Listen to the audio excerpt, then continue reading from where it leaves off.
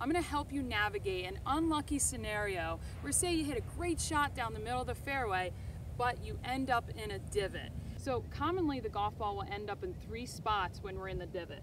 One would be the front of the divot, and I would say that's the best case scenario because you can really get most of the golf club on the back of the ball.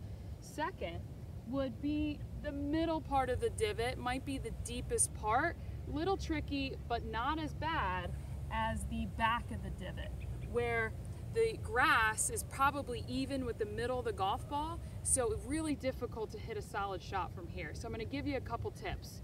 One, put the golf ball a little bit farther back in your stance to make sure that we have a little bit steeper angle of attack, have a little bit more weight on your front foot, and you're going to feel like you're hitting a punch shot from here.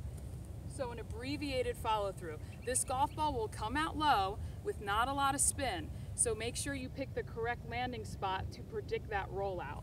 So here we go, ball back, weight left.